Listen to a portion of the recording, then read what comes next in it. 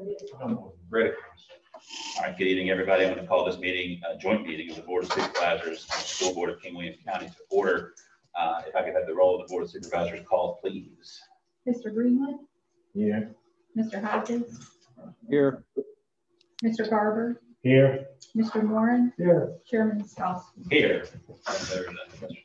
And with that, I'd like to call to order the King William County School Board. Madam Clerk, will you call the roll? Ms. Frazier? Here. Ms. Morrison? Here. Mr. Tuppence? Here. Ms. Stone? Here. Mr. Lee? Here.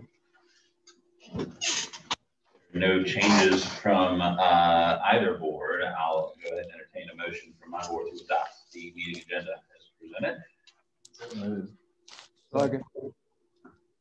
Discussion. Roll call, please. Mr. Hopkins? Aye. Mr. Garber? Aye. Mr. Moran? Aye. Mr. Greenwood? Aye. Chairman Scalzi? Aye. Round things up. I'll let you go ahead and approve the agenda. Well, we typically do not approve. Oh, you don't approve the agenda? Okay, well, then good enough. All right, well, then let's roll it into 4A, work session matters, FY21 school transfers versus appropriation. We've got Ms. Journalin down for this, or do we want to just hand this over to presenters? Brian is ready to present. Very good. All right, well, then let's go ahead and get him unmuted and ready to present.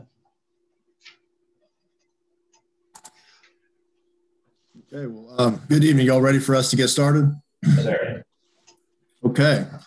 Well, good evening. Appreciate the opportunity to present to you all this evening, the findings and observations from our engagement. Really, this is going to be an overview of our engagement, and we're going to give, an introduction to DHG and our engagement team.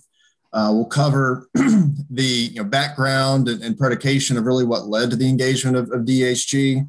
We'll provide an overview of the scope of work that we performed and the execution of the procedures that we performed in connection with that scope.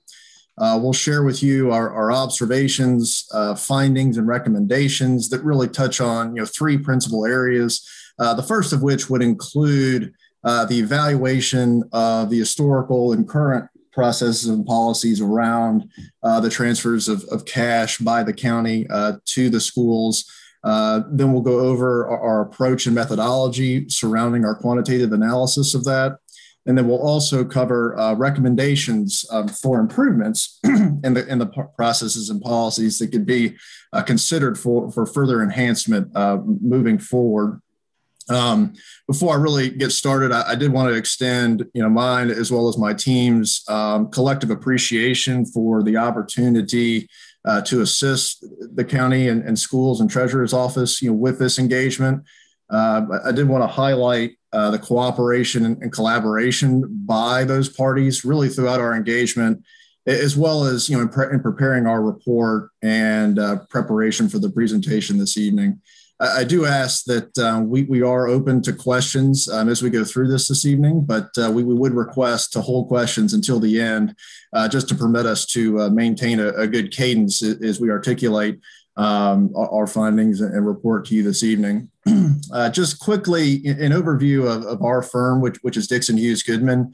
We're a top 20 accounting firm in terms of size, with over 2,000 professionals across the United States and hundreds of professionals in our offices across Virginia. In terms of assembling our engagement team to serve the county for this engagement, we drew upon members from our financial forensics practice, as well as our risk advisory practice, that we thought brought a nice blend of subject matter expertise, as well as governmental industry expertise. We specialize in conducting financial investigations and dispute consulting, as well as internal audit and risk management services, which we thought was a nice blend of what was needed for an engagement of this nature. My name is Brian Burns, and I'm a partner with DHG, and I led the engagement. I've led engagements and consulting projects for government clients across Virginia, and I've testified in courts across Virginia on various disputed financial issues. Tonight with me, I have Randy Sherrod, who is a manager with our risk advisory practice, and he served as the manager on the engagement, and also Eileen Campbell, who is a consultant with our forensics practice, who began her career in assurance and audit services and has since transitioned to playing an important role in our forensics practice. We do have a deep level of experience across Virginia in providing accounting and financial support services. We work with over 27 Virginia agencies, providing a broad scope of services ranging from internal audit, fraud investigations, risk assessments, control testings, and control enhancement recommendations. So we think that we have a nice background of capabilities to work with you all on this engagement. In terms of some of the background that led to our engagement, I wanted to set the stage with that. And just from a big picture standpoint, the cash within the school board that's contained for its funds for operating and cafeteria related purposes and capital funding purposes is principally held with Sona Bank, that financial institution. And its funding comes principally from two sources, the first of which would be county appropriations, other authorized funding, and other revenues, as well as direct deposits from the federal and state government. There was a process in place whereby the county would transfer cash from its bank accounts with CNF Bank to the school's operating bank account with Sona Bank. So these are two different bank accounts at two different financial institutions. In terms of how that funding was done, it was really predicated upon request by the school for deposits to its bank account. And then the treasurer would execute those transfers in light of the treasurer's responsibility and management of the cash within those bank accounts themselves. It's our understanding that there were concerns that were raised in terms of the volume and totality of cash transfers from the county to the schools, and that those may have exceeded authorized levels. The county conducted a preliminary financial analysis relating to that concern. And then there were also observed weaknesses in the control environment that may have failed to really track and prevent those concerns that had been raised. And the weaknesses in the control environment were really evidenced in two key and fundamental places. The first of which would be in the financial statement audits that were performed by the county's independent auditors that noted material weaknesses in dealing with bank reconciliations, wires, and transfers that directly relate to this. And then moreover, the county's current independent auditor, who is Robinson, Farmer, and Cox, performed an agreed upon procedure engagement in the fall of 2020 and had similar observations with respect to general weaknesses in the control environment with respect to wire transfers, bank reconciliations, documentation, segregation of duties, approvals, and documentations, and things of that nature. So those observations existed in terms of a lack of control that could prevent something like this from occurring, assuming that it did. And that was really the overall predication that led to DHG's engagement to assist with this. So what I'll touch on now is our scope of work and the procedures that we performed. When we're engaged to provide financial consulting services and matters of this nature, we take a 5-step approach. And that 5-step approach really entails scoping the engagement and planning it with our clients. We'll collect the necessary information. We'll conduct interviews and perform financial analysis and fact-finding throughout that process. We'll synthesize our analysis and ultimately report and communicate our findings as part of the 4th step. And then finally, we do make recommendations for remediation and improvements moving forward. So our first step really entailed conducting interviews and making inquiries of relevant personnel within the county, the treasurer's office, as well as the schools. We talked with a number of different folks, both currently employed as well as other ones that have retired and transitioned away from those roles. It was a collaborative process. We did gain input from all parties. We conducted both a remote collection of documents as well as an on-site inspection and collection of documents, just given the hard copy nature of some of the documents we really needed to get on site. But really the county and schools did a great job of tracking down everything that they could and sharing those with us remotely to, given the current environment in which we were operating. We did gain an understanding of the control environment, processes, policies, and procedures that relate to the transfers of cash from the county to the schools. Then after we gained that understanding, we worked with the folks at the county to evaluate and develop a quantitative analysis and methodology to address the identified concerns. And we'll go through that methodology here shortly. And I want to make sure that we characterize the approach and scope of work that we did in a manner that is really clear, and that we did not conduct an audit of any nature. This is not a forensic audit. This is not a financial statement audit. And that term is used loosely within a variety of different contexts. And I want to be clear that really an audit is designed to express an opinion on financial statements, whereby an auditor does testing and procedures to obtain reasonable assurance as to whether financial statements are free of material misstatement. In accordance with GAAP, there's these concepts of materiality and gaining reasonable assurance and conducting tests and things of that nature. And it's really to make sure the financial statements are presented in accordance with GAAP. And really, that's not what we were doing here. This is a financial consulting engagement to analyze and trace funds and accounts at the transactional level to address the specific concerns that have been raised. So this is looking at general ledgers, banking records, substantiating documents, and resolutions. So it's more of a rifle shot based approach to look at the potential matters at hand. And it also was structured in a way that it was to get to a reasonable answer, but in the most cost-effective approach possible. We did not trace every single expenditure by the schools that were incurred over this time period. That would be an incredibly high cost to be able to do that, and was really cost prohibitive. And so the methodology that was employed in this instance, I think, struck the right balance of reasonable assurance associated with what the objectives in this engagement were. So what I'll do now is to highlight the quantitative analysis that we performed. We performed this over the time period of 2015 to 2020 at the request of the county. And really, we were analyzing the volume of cash transfers from the county to the schools from bank account to bank account, and comparing those to authorized levels of transfers that will be indicated through appropriations and resolutions and other authorized means. The first starting point for that may be just to say, well, let's look at the documentation surrounding each of the cash transfers individually. Unfortunately, there is not at the time a lot of documentation and substantiation for each of the cash transfers.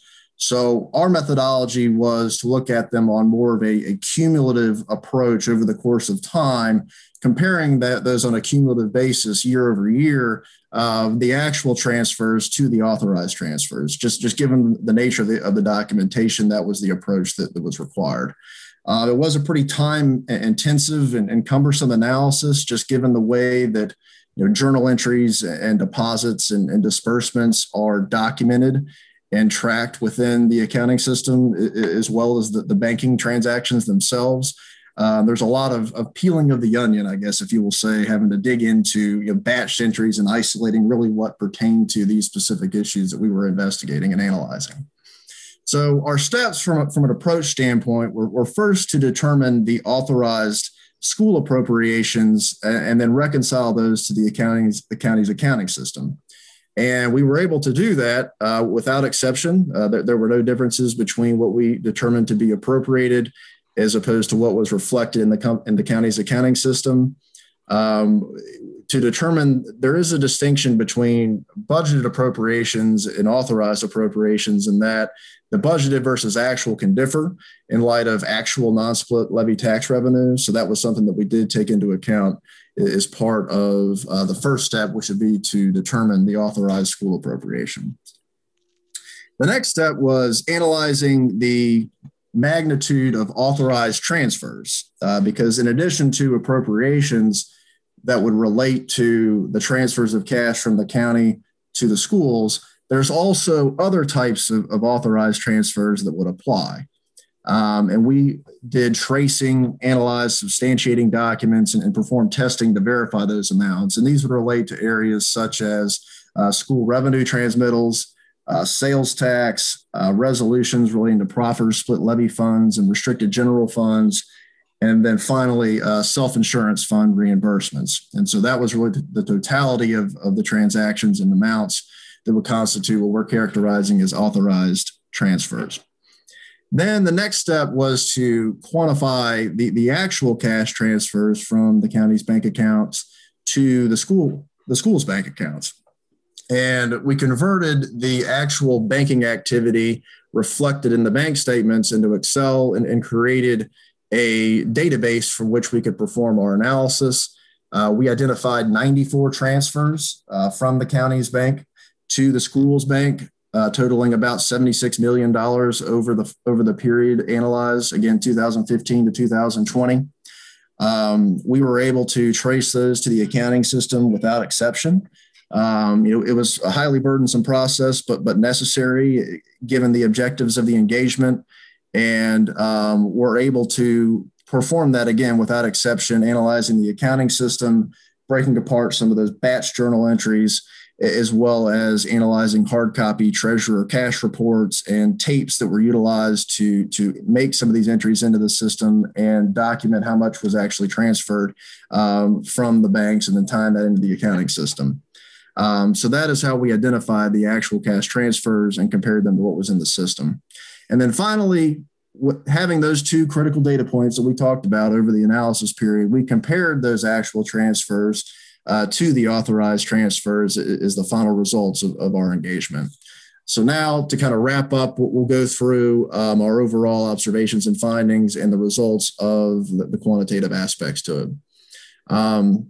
So we gained an understanding, like I said, of the documentation, policies, and procedures around really three key areas. What was the authorized funding, naturally is documented by appropriations and resolutions. What were the amounts transferred to the school board to date in any given fiscal year? And then what would be the remaining amount available to be transferred to the school board? And, what we observed, which is, I think, consistent with, what was reflected in the prior annual reports and the findings of the current auditor, is that there are some lack of established policies, processes, and procedures around this process. There was really infrequent communication between the treasurers, the school, and the county with respect to this activity. And there was a lack of overall documentation that was retained to substantiate the amount of each cash transfer that was made.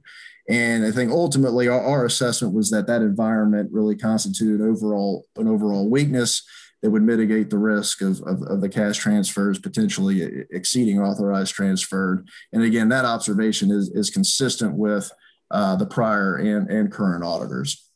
Now, we did observe some notable improvements that we did want to highlight in terms of improvements that have been implemented here, recently, at least over the past 6 months or likely longer. First of all, in terms of documentation and procedures, the county had implemented a tracking of funds, relative to authorized appropriations. So again, tracking the appropriations with resolutions. Let's look at how much has been transferred to the schools to date, how much remaining is available. So they're doing that independent calculation and assessment. At the same time, the school board is independently doing the similar type of calculation where they're tracking the appropriations and spending. And then on at least a monthly basis, and maybe more frequent, there is a comparison that is being undertaken, by the school, the treasurer, and the county, to kind of compare notes and make sure everybody's on the same page. So that is some notable improvements that we have seen, implemented based on our interviews of relevant personnel. Finally, one important other observation to highlight is that throughout the course of our engagement and completion of this report and presentation with you all here tonight, really there were no indications of fraud or malfeasance by any of the current personnel within the organization or prior personnel. I can't sit here and tell you that I can't provide you with absolute assurance that there was none of that, but nothing came to our attention throughout the course of the engagement. There would be any indication of anything inappropriate that was undertaken here. In terms of the results of the quantitative aspect to this, we identified actual transfers totaling $76,016,518. When we compared that to the authorized transfers, it compared very similarly in that it was $76,048,158, such that the net difference between the two would be that actual transfers were under the authorized transfers by approximately $31,000. To be more specific, $31,640. Now, there were years in which actual transfers exceed authorized transfers and vice versa. But at the end of the day, the net actual result over this time period were that they were netted out to a very nominal or immaterial amount, as I highlighted above, or highlighted in our report and just articulated to you all. And finally, just to round out some overall recommendations for improvements to the processes and procedures. And again, we've already seen some of these implemented, which is a positive naturally, is to improve the internal communications within each department. So within the county, within the treasurers, within the school, and then also the external communication between those stakeholders on expectations, responsibilities, documentation. Let's do this on a more timely and relevant basis. Be able to track these types of issues where they are conducted in regularly scheduled intervals. But that really wouldn't preclude, any type of informal communication, but just trying to have, these regularly scheduled touch points just to stay on track is a recommendation. The next would be to really standardize and memorialize procedures and documentation requirements around this. Memorialize them, document them, review them, and update them periodically, and make sure that they're communicated to personnel and housed in a place that they can read and consider from time to time if they ever have any questions. I would say enhanced documentation. There should be work papers with bank reconciliations, reconciliations to appropriations, and then support for authorized cash transfer levels is authorized, through the budgeting process and further resolutions. We recommend, and naturally, I'm going to touch on segregation of duties, and cost benefit considerations are always something that comes in when you're thinking about that. We work with nonprofits and smaller organizations, and we understand that you can't employ the world to be able to do some of these things. So again, we understand those challenges and what you face from a fiscal standpoint and cost benefit standpoint with respect to segregation of duties. But we do recommend, as much as we can, separations of responsibilities as it relates to, reconciling of bank accounts and, who is authorizing and documenting transactions within the accounting system. That's just the key areas that we would highlight. There was a lot of hard copy approach to what was done historically in terms of handwritten notes on bank statements and ledgers and whatnot that were kept on site. Again, we support the use of hard copy documents to substantiate and authorize transactions, but doing more of this type of work electronically, we think would be helpful, because it could be electronically stored in a secure location and be accessible from multiple parties in a secure manner, subject to various types of approvals and segregations of duties. Finally, in terms of banking operations, we recommend a consolidation of banking operations. I know that banking had been done at two different financial institutions, including CNF as well as SONA. I think that what we observe in practice oftentimes, as well as what we've seen in terms of best practices, would be to have really the funds contained within one financial institution. We think it helps with simplicity. It can enhance operational effectiveness, lessen the record keeping requirements, and also maximize the interest income. If you got all the money in one spot, there is the opportunity to generate additional income, within the county, naturally, which would be a positive. And then finally, if the decision is made to continue with the separate financial institution-based approach, we would recommend to minimize the needs to transfer funds from the county to the school board. So if there's an opportunity to deposit outside funds, perhaps putting those directly in the school's bank account and accounting for it from there, as opposed to putting in the county's account and then transferring it over to the school's account, it just requires a lot of extra steps and documentation and complexity.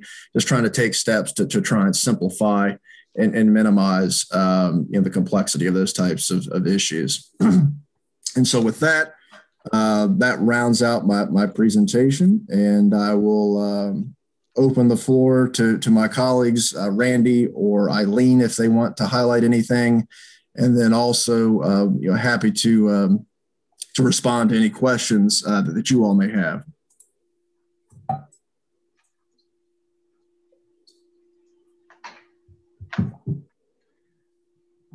I'll let your people go first if they have anything they want to add before we start chiming in. Okay.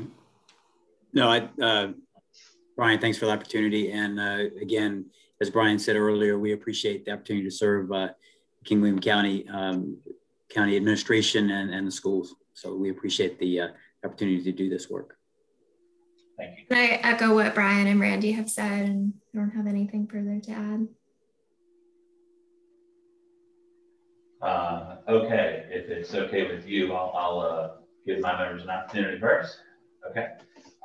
Anybody from the board? I'll go ahead and go down the line. Mr. Moran.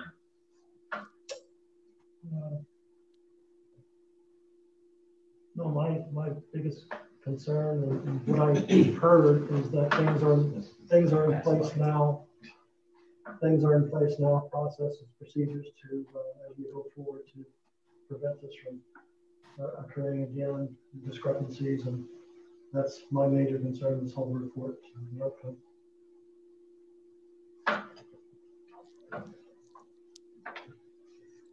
Yeah, I'll just reiterate again, we're all a family. And anyway, I'm pretty happy with this report. Anyway, that's about it.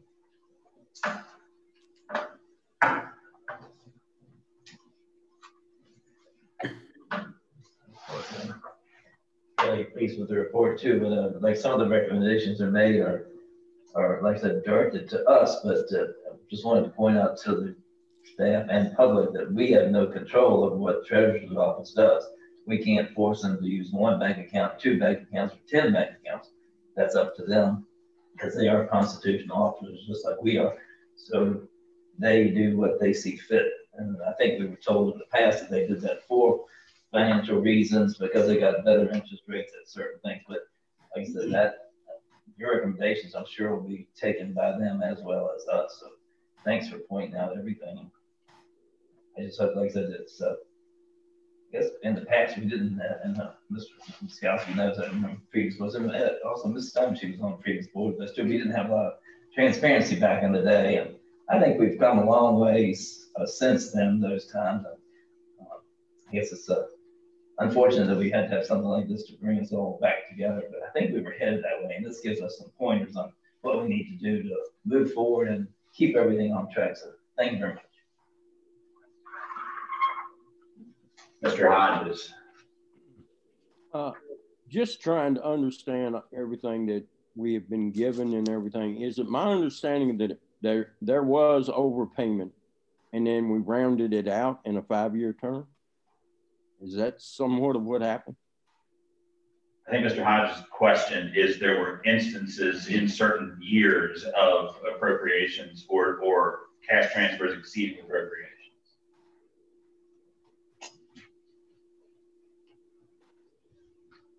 Yes, that's what we found during our review. That's really all I have. I apologize. I muted myself and then couldn't unmute, but I think somebody unmuted me. So Randy took care of that. Yes, that's correct.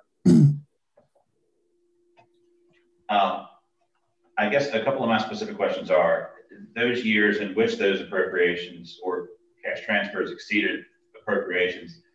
And I don't know that this would have been possible, but did we identify the source of those funds? Was it perhaps from revenues coming in higher on split levy funds, or are we just not really able to determine that? Yeah, I think that, you know, that was beyond the scope of what we were asked to do in terms of our presentation. But, you know, I think that there is information contained within what we presented that will permit, you know, further investigation by the treasurer, schools, or county if that was something that they would desire to do.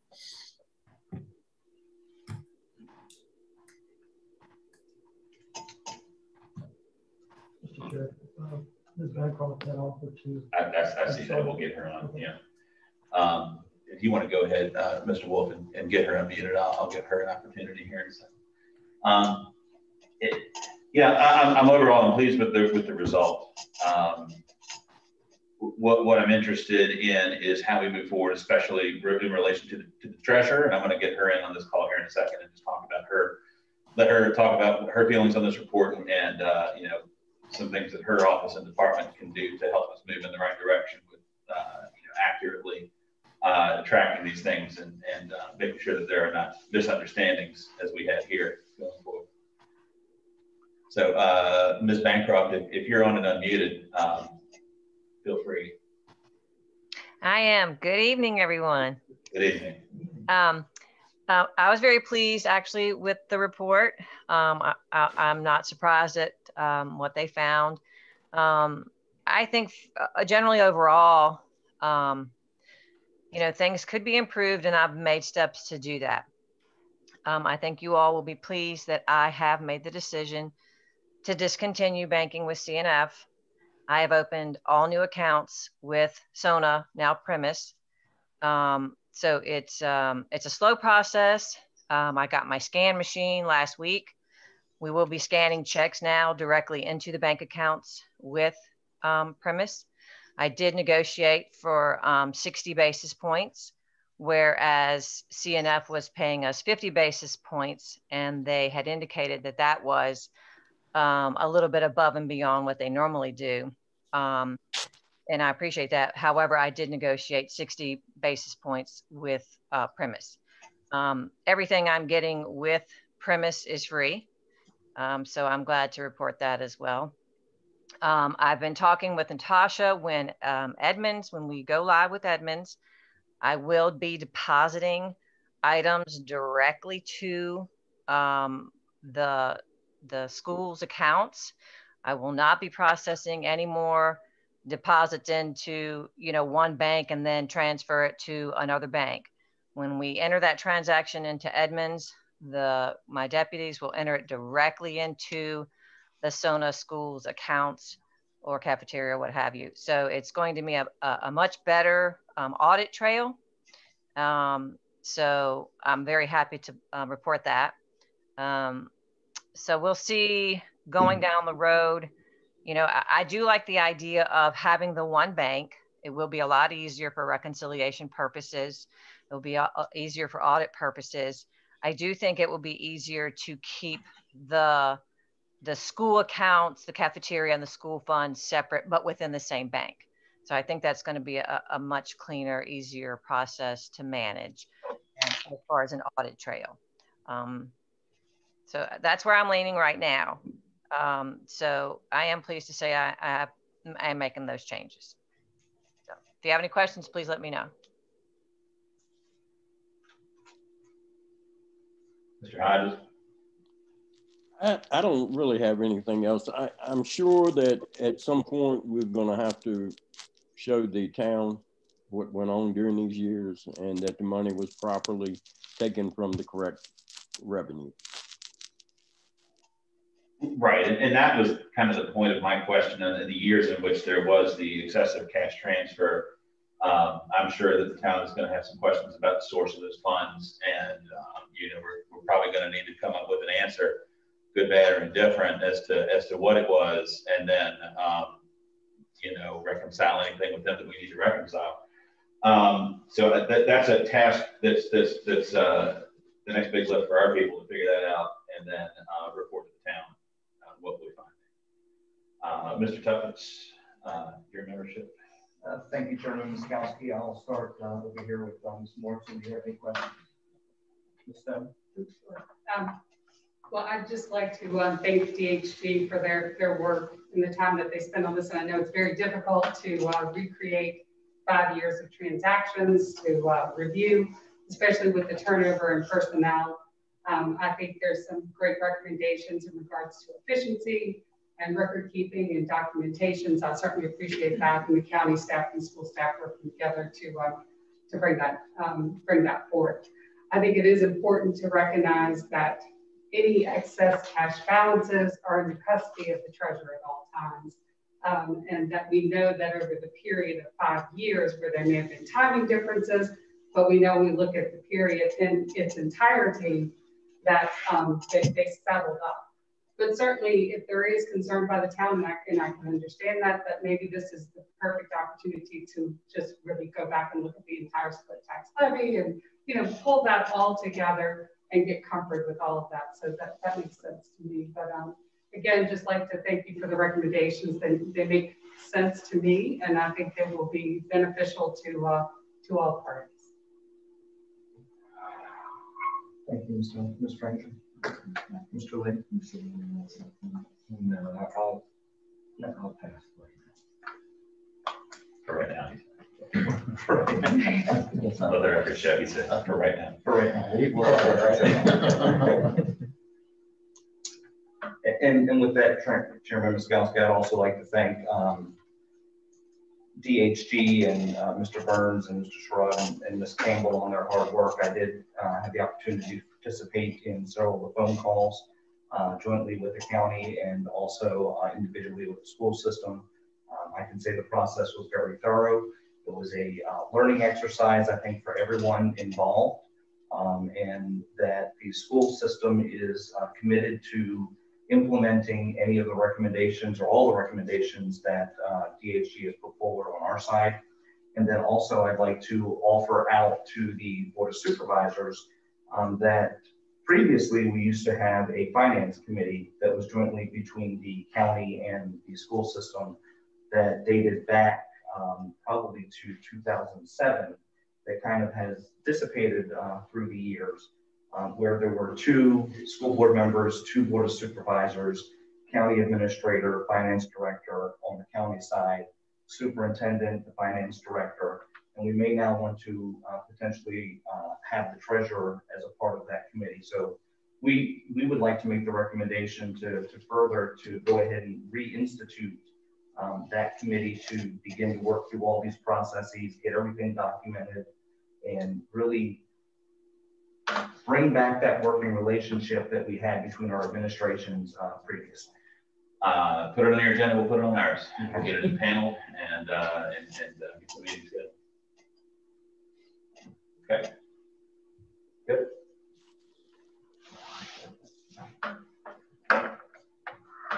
Just wanted to point out we did already start that new board. We found out legally that it was not proper.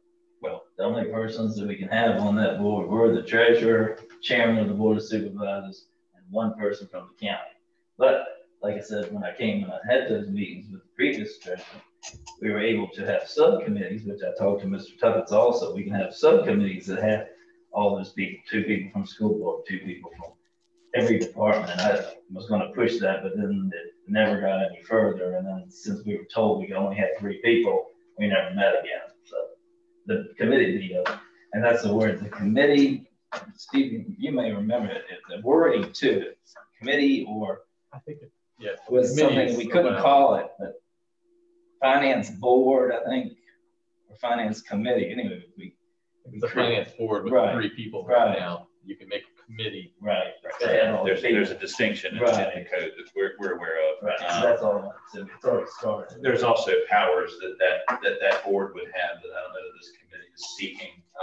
You know, that board has the power to direct the investment policy of the treasurer and things of that nature. And I don't think that's what we're after here. We're after communication and transparency. And you know, a liaison between staff, the board, the treasurer, and making sure that we're all on the same page on a rolling basis, as opposed to every 5 years.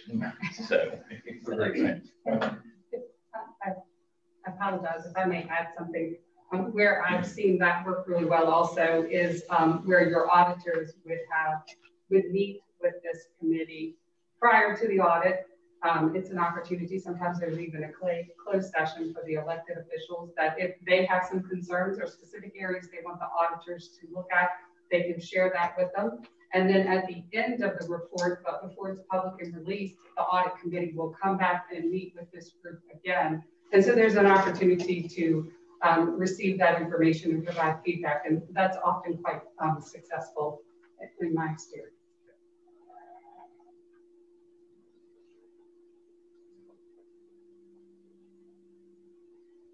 So you desired a microphone, so I'm happy to give you mine. My chair, so I'm going to sit more.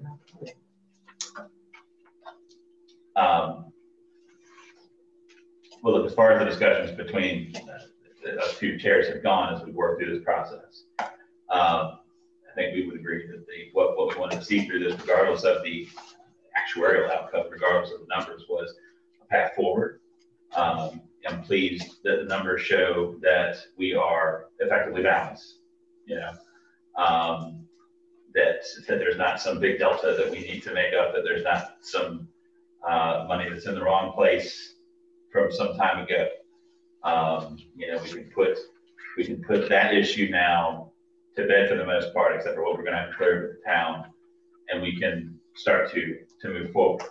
I'll say from my personal experience serving on this board of supervisors, I've always enjoyed a wonderful relationship with my counterpart, Ms. Morrison, and a number of school board members. My service with Ms. Stone, Mr. Thompson, I talk regularly. Ms. Frazier and I have a long history. Mr. Lee, get to know you, but I like you, so that's good. And so, you know, I want to take, you know, those types of relationships that we all share with our board counterparts, and I want that to carry out through relationships with staff from this building to the school board offices. You know, I want professionalism, I want communication, I want openness, and that's what I think these boards can commit to, and that's what we're going to commit our staff to making happen. And Mr. Chairman, I completely concur on the school board's behalf. We want to have a working relationship, a professional working relationship with the county administration as well, our administration to administration, that is transparent, that can openly talk, discuss issues, move forward, and resolve anything that needs to be resolved. And we want it to be fully transparent on our side as well. And we welcome it with open arms. And we'll have those same expectations of our staff. Now, before I go get my guitar, it's been a while.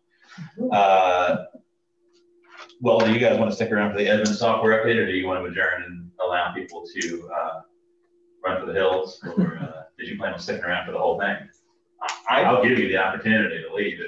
I'm going to go ahead and adjourn the school board without objection, and I do plan on staying for this. I know personally. Okay. No such luck for us, gentlemen. So do we go up to the mics now, or we can stay here? Now we're all set up right here. Copy for staying. All right, Edmund's software update, Mr. Wolf. Sorry. Right. Well, they're not convened in a formal meeting, so they're as whenever they please. And on behalf of the Board of Supervisors and our staff, I thank you guys for your work as well. And this was a difficult, long process with a lot of information to sift through. So we really appreciate the work that you did, and we look forward to implementing these recommendations to move our collective governing bodies forward. So thank you very much. Thank you. Have a nice evening. All right, good evening, board. So the last time I was here speaking on Edmunds 3 or 4 weeks ago, we have an update for you. So the implementation that was scheduled to have gone on live on May 3rd. Will now be pushed back at least 2 more weeks, maybe a third. There was a meeting with Edmonds and the Treasurer's Office, as well as Commissioner Revenue's Office on April 28th, where lots of questions of procedural, day-to-day procedures were asked, and it's just taking a while to get through everything with both offices. Some of the questions were not able to be answered during that meeting. I received a phone call from Brian Adams, who is the project manager from Edmonds after that, and he has requested 2 more meetings. He originally had asked for 1 meeting with Commissioner Revenue's Office, 1 meeting with the Treasurer's Office. I did receive an email from him today stating that we could do all of this in 1 meeting if we could get through it within 2 hours. So we're going to see how that goes. He has requested for tomorrow or Friday. Commissioner Revenue's Office is on board for that. Just waiting to hear back from the Treasurer on her availability. As I stated, the extra time was needed because there were several procedural questions as they went through that were just unable to be answered at that time. And they have since emailed the questions to get answers, hopefully prior to the meeting, to be able to basically build a database for them to be able to use, just like we did with finance. We are hoping to still be on track for May 25th to be able to build everything out of Edmonds. Tomorrow afternoon's meeting will give us a time frame on that. The lockbox that has been previously in place will not be in place this year, so no one will have to mail their payments to Maryland. They will be mailing them here to the county. We will be taking care of those all in-house. That was the Treasurer's decision with, as she just mentioned, changing banks. There's just not enough time to get everything in order to be able to do that. But she is confident that her staff will be able to handle taking care of the billing in-house. Her words, sir. DSS says that VITA, V-I-T-A, not Ms. Frazier, we were able to finally get in touch with their IT staff, and they have started putting the programs and everything in place for DSS to access the database. I was over there today. Of course, there was an issue, and since I don't have admin rights to be able to work on their computers, we had to reach back out to the ITA VITA, waiting to hear back on when they can get that fixed. I did meet with Dr. White, Ms. Longus, and Mr. Brophy last week. I had a very good discussion on some of their challenges with Edmonds. I have all of those in writing, almost all of those. If there's anything else that comes up, they will send them over. I do have a meeting with Brian Adams. Once again, he's the project manager from Edmonds tomorrow to discuss these. Some of these are items that are not in place with Edmonds. They are still a newer company. They are growing as they get more clients and are able to put in place more options for us to be able to do what we would like to do. Mainly running reports. We're having some challenges with some reports, being able to bring them over into non-Excel forms, things like that. So we're working through that. One thing that I did want to stress is that currently the staff, both finance, county, and the schools are still doing double entry in Bright and in Edmonds until the tax phase goes live. So since November for county and 1st of January for the schools, they have all been doing double entry. So it is very important, and it would be very nice to get this in place as soon as possible, and we are working towards that. Any questions? So So I think I picked up the tax bills are still going to be mailed out on time if we don't have any more delays. Correct. Okay. So because they all due on the 25th. Okay. Yes, sir. Okay. All right. 2 weeks from today.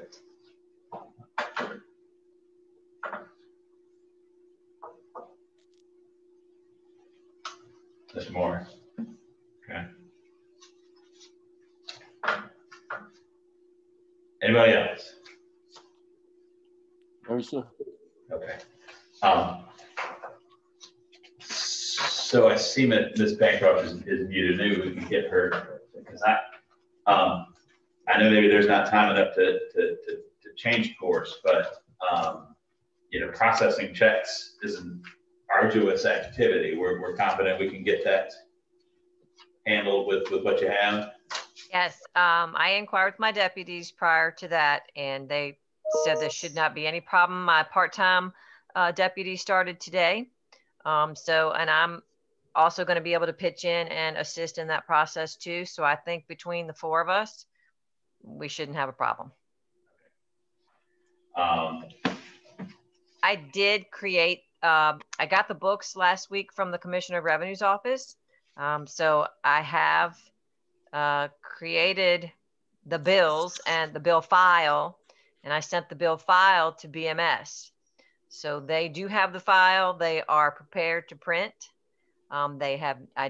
Once they give me the okay, then I'm ready to populate them into the software that, you know, if it happens to be that we send them out in Bright, we'll be processing the payments in to Edmonds. So by law, we have 15 days prior to the due date to make sure that citizens receive their bills. So that is 15 days before June 25th that they are to have them by law, and we will definitely have them to them before that. Okay. We obviously, it's pretty important we see this through as quickly as we can, because we don't want to end up double entering or having to pay for software subscriptions that we don't want or need if we can avoid it. So yeah, from the board's perspective, we want to see this through. So, you know, anything we can do to help get it done, our people are there. So, okay. Very good. Thank you, Brad. Sure.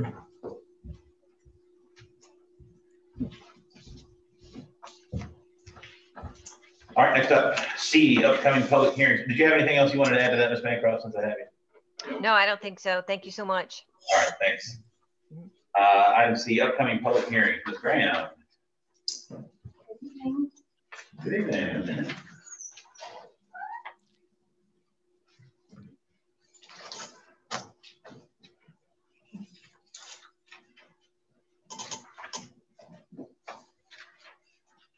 Ms. Graham, can you press that button on the... I wanted to give y'all some advance information on the upcoming public hearings that we're going to be having. There will be 5. This will be at the May 24th meeting. All of these have gone before the Planning Commission. All have been approved, some with conditions, most of them with conditions. But also to give you a chance to get out and take a look at some of the sites. The King William Sand and Gravel, a few of our Planning Commission members did go out there and visit the site. They are open for any of the board members to also go out and take a look. Same thing with the landing that Coastal Farm Services has. They have a gate there that's locked, but if he knows that somebody wants to come out and take a look, just give him a call and he'll have the gate unlocked so you can go out and take a look at that also. 3 of them, of course, are accessory dwellings. One is an attached that will be off the rear of the property. One is the King William Brown. That's just a modification to a conditional use permit that already exists. And their plan is to take the proposed site, when they finish with site 1, they'll close that up and they'll open up this one. In doing that, there will not be an increase in traffic or use of materials and equipment or anything. It will run the same as it's always run. And we haven't had any complaints on them since I've been here. The other one, Coastal Farm Service, we have had a few people speak out, and that will be in your packets when they come out with some additional information. Okay, he told me to move closer. Sherry, I know that I asked you probably about a week ago if it was anything that you could do with GIS to show how close those three proposed, well, this proposed airstrip is to the other two. I have not played with it yet. Yeah. I may see if that's something that Betty can help me with. Yeah, I'm thinking if we could look at that, it might clear up some of my concerns. She's our GIS expert, so I may have to depend on her for a little help on that. Okay. Yeah. He does that now. Well, that's why I just wanted to spread it off. Ms. Graham, Mr. Krabs was very active today from about 7:30 until leaving to come here from his current airstrip.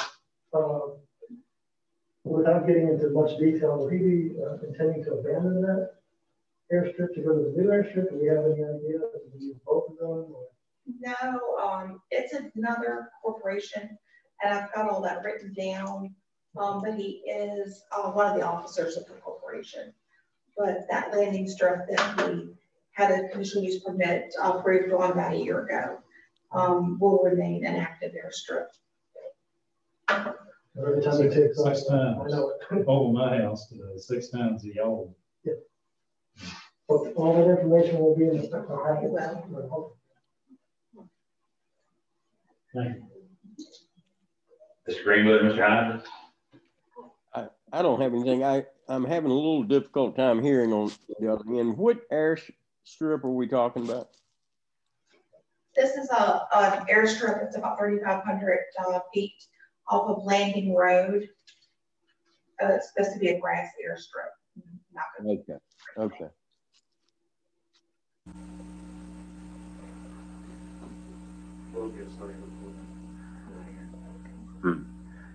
Okay. Okay.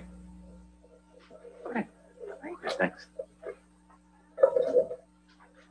Step county property on Landing Road, request to sell or grant right of way. Mr. Hudgens.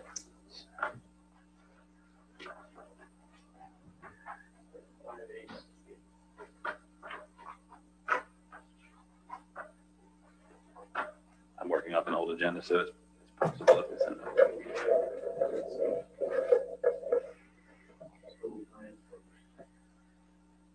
We'll circle back to it. That's fine. Good evening.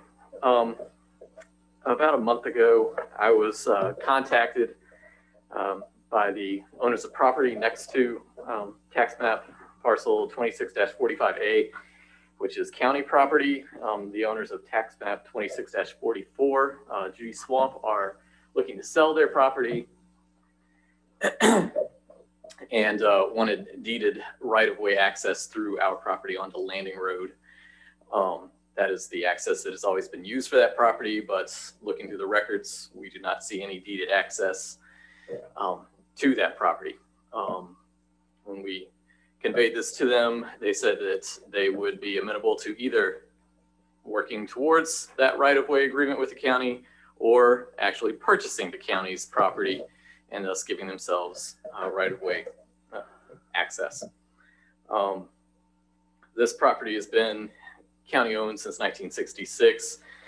The county hasn't been able to take much advantage of it. It's flood-prone, and the sheriff's had a hard time maintaining it. It's prone to vandalism.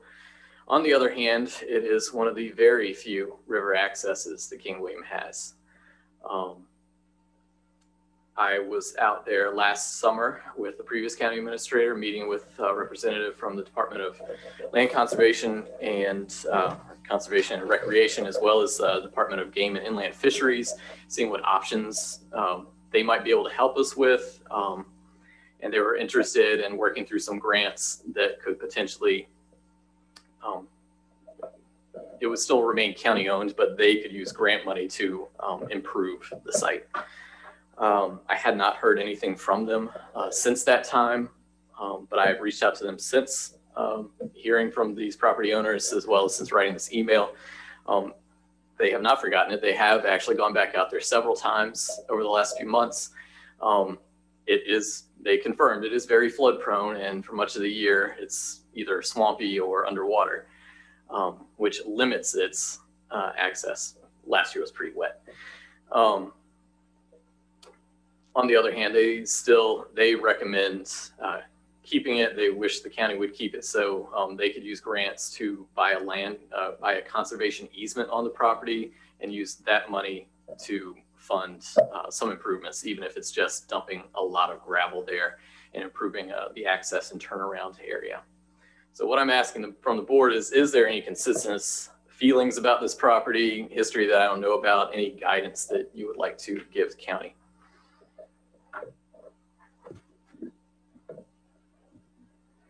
Yes, Steve, you probably remember I've bought this property up, I think, a couple of times.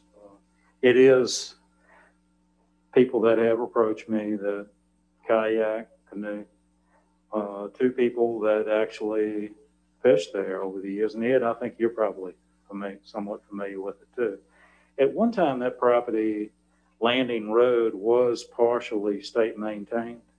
I don't know whether they abandoned it, but do you know how far state maintenance goes, if at all? I know it's partly state maintained, but a large part of it is not.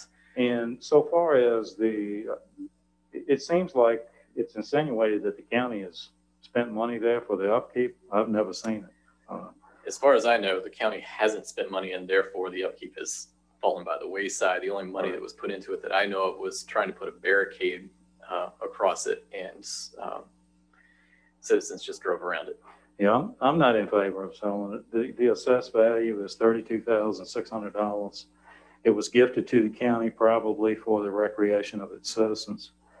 And they are, even if we afford them a right of way, that has value because it's going to increase the value of their property greatly. Certainly. And well, Mr. Wagner sent out an email earlier today, and it was a very good email, and it made a lot of sense. You know, use that as a bargaining tool, maybe, to get them to make some improvements, and make it more accessible to the people in King William. They're just my thoughts. And very same opinion that that's the only, I believe, the only publicly accessible access to that part of the Pamunkey. I have enjoyed swimming in that very location many times. I'm not a kayaker, but it's a perfect place for that activity. I would like to see the county continue to try to work with Department of Game. What are they called now? It's not DGI. Whatever they are now, to continue working with them to see if we can develop this into something. Maybe throw it to the EDA, give them a project to focus into. But I'm an advocate of keeping it.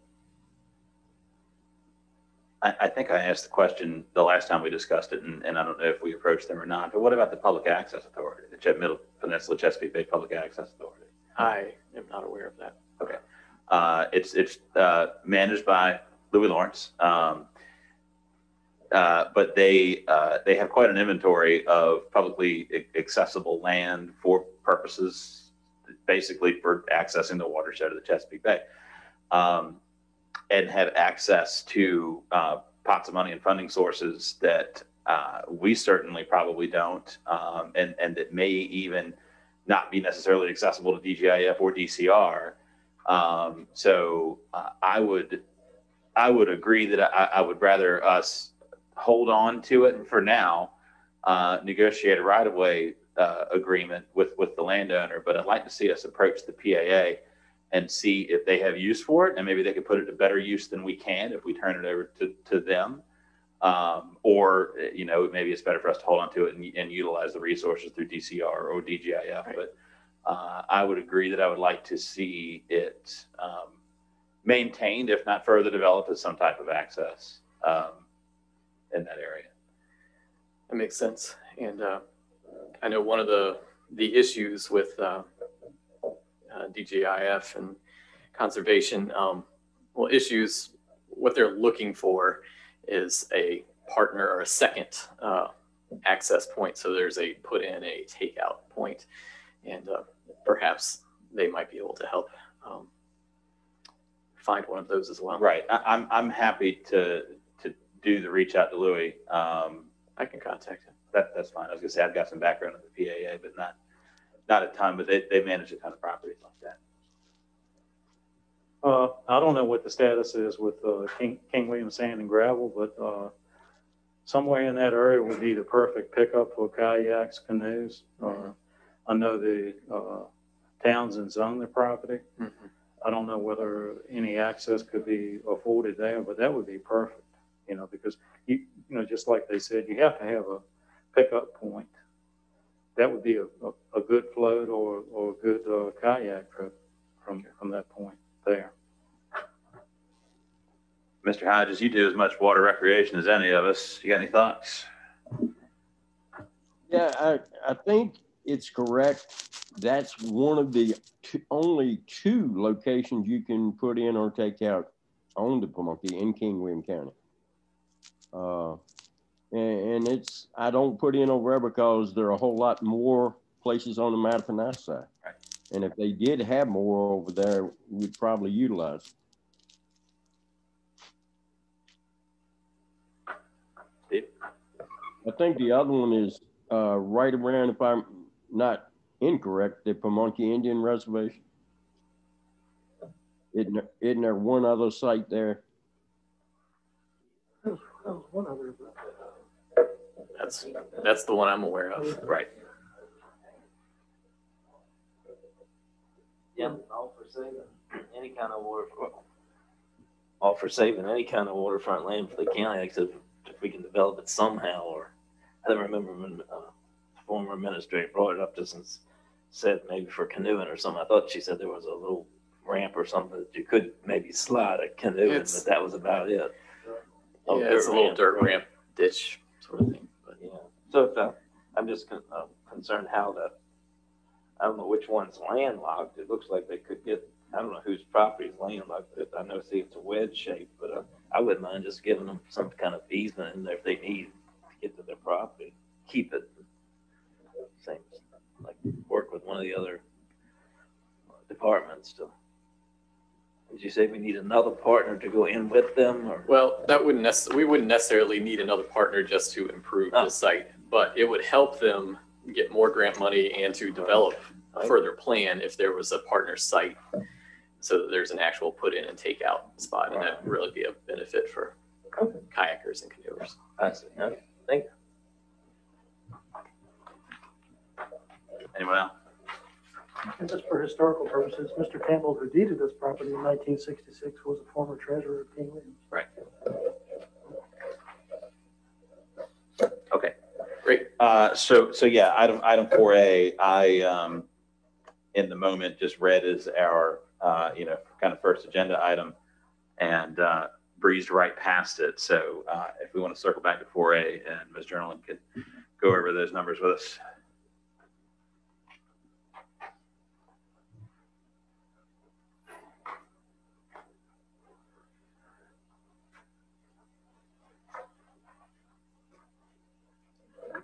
Good evening. Good evening. Included in the board packet this evening is a summary of the transfers from the Treasurer's Office from County Operating Bank Account to Schools Operating Bank Account through April 30th, 2021. Total transfers to school is $9,499,248. The remaining funds appropriated for 2021 to be transferred is $2,522,568. Also included is a summary from the county revenues received for school funding through March 31st, 2021. The total funds received by the county to support school funding is $10,040,106. In summary, the total amount transferred by Treasurer has not exceeded the amount of revenues received by the county to support schools, nor has it exceeded the appropriation of the budgeted support to the schools. I think I added a page to this time. I know we do this every month, but I wanted to kind of just kind of show the board how it's a balancing act here when we're trying to get the schools their funds, because they need to have those funds for, for cash resources for the schools. We have to wait for the revenues to come in, things like that. So, in the past, the exercise that we just were presented, maybe that was the best way that they thought would to approach how we would fund the schools. Dr. White, County Administrator, myself, and Stacy Longus met Friday. And what I would like to do is actually work together with the treasurer and the schools, find out what kind of cash flows the schools actually need month to month. Typically when we fund an agency, we do quarterly payments or we do monthly payments or something like that. So rather than sending these odd amounts as they need, what we'd like to do is actually come up with a good amount that the county can afford to give to the schools monthly. We're not sure if our bank account could actually tolerate a close to $2 million transfer to the schools every month, because as you guys have already been made aware, there are times when our general fund drops substantially when the revenues are not coming in. So we're working with the treasurer and also with the schools to kind of get to a happy medium, and then actually just, get it down at the beginning of our fiscal year in 22, we all come to an agreement. This is how we're going to send the money over there. And rather than wiring funds from the treasurer's office, I'm proposing that we actually send that through our accounts payable, through the county's accounts payable, where there's a tracking mechanism, just as if we were sending any other agency funding. You can track it through AP. You see the request, you see the documentation. There's no wires between bank accounts. It's as far as, someone picking up the phone or someone doing something, one person to the next. It's actually an ACH that's generated by our computer software directly into their bank account. So essentially what we would like to do is just get away from any wire transfers over to the school's bank account, and everything, even if it's a resolution where the board has approved additional funding for whatever, it's ran through our accounts payable module.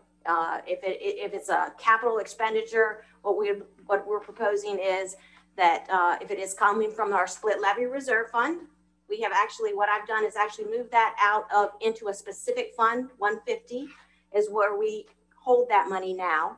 Any expenditures that the board approves to use those funds actually now come from that fund as an expenditure. So it's easier for us to track any kind of split levy revenue funds being utilized. If it's something where the school is using the reserve and the board has approved them to use the reserve fund for their capital, in that situation, if they're using their school reserve funds, the funds are already sitting in their bank account. So then the schools would actually pay that capital expenditure. But like I said, the whole thing of when the revenues come in and getting the funds to the schools, that's what we're trying to balance out. Question. Mr. Chair, Bill Hodges, but I don't have a question. I just feel a whole lot better about the way things are being handled right now with her office and with the treasurer.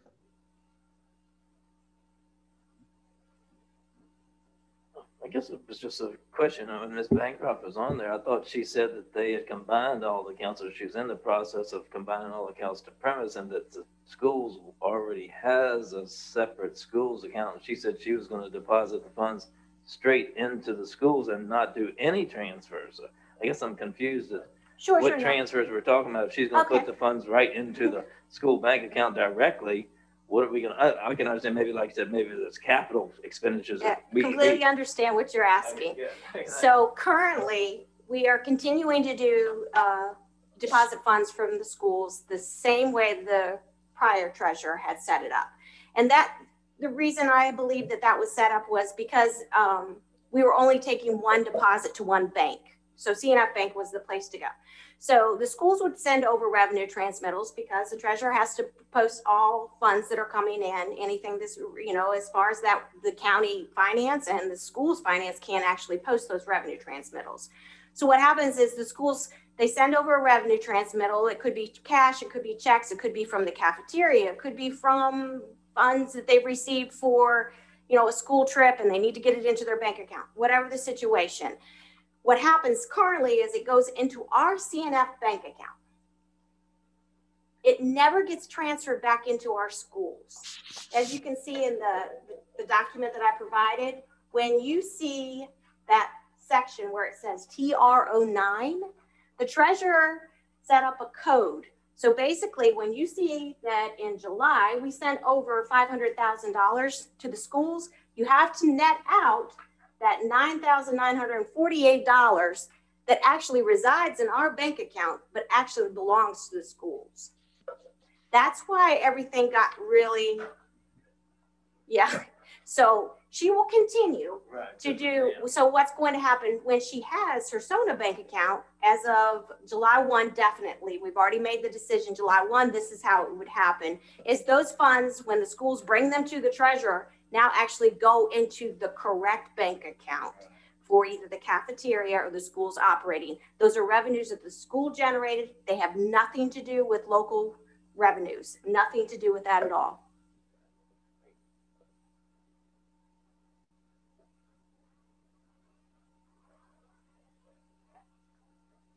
Anyone else?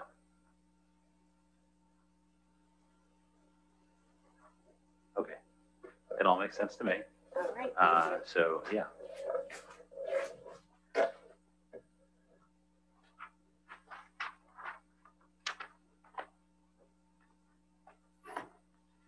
Board member requests. Is there anything that anybody would like to see on the future agenda or work session? We'll start with Mr. Hodges. I don't, and not anything on the work session or a meeting, but I'd like Stephen to get with Mr. Edwards concerning the matter with the, ever what it was, an audit or whatever you want to call it. Stephen. Didn't really have anything, when we first started with our new board here, Ed had brought up something about maybe some kind of spreadsheet or something that would eventually get all items that we've talked about, maybe even things in the past, because like we say, things fall off.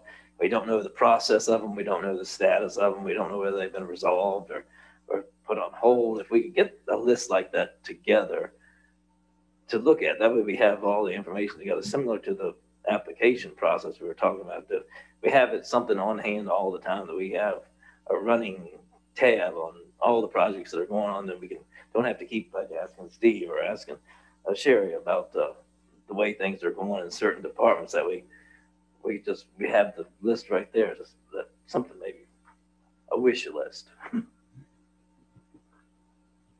Or are you talking maybe about a list of current projects and their status? Yeah. Right. Maybe that. I don't. Maybe that could exist in a cloud, Mr. Wolf. That could exist in a cloud. Well, I think this is probably however we get it to us. Yeah.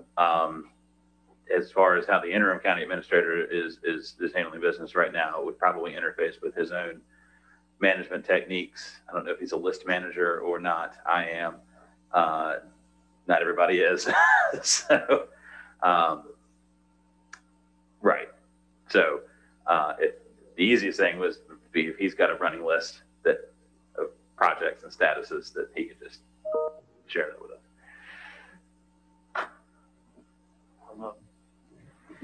Yeah, I know we had spoken probably a couple of times when I was not long after Ed and I was sworn in.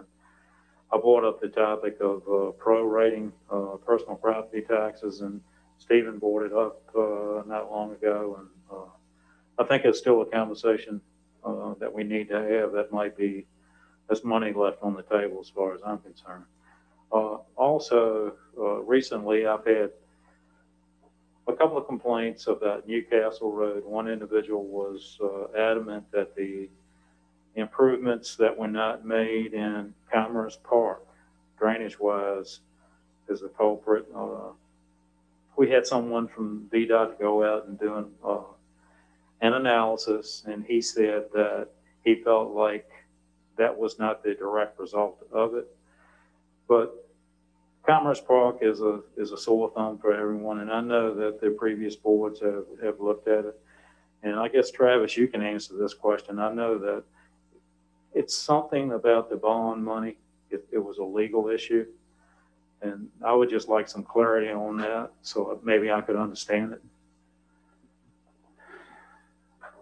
So the first answer to give you is the reason that we have never pulled the bond is because the General Assembly had a moratorium on such an action, and I think they most recently carried that action through 2022, maybe 2021, but I think it's 2022. I'm getting enough nodding heads that I have it right, I think.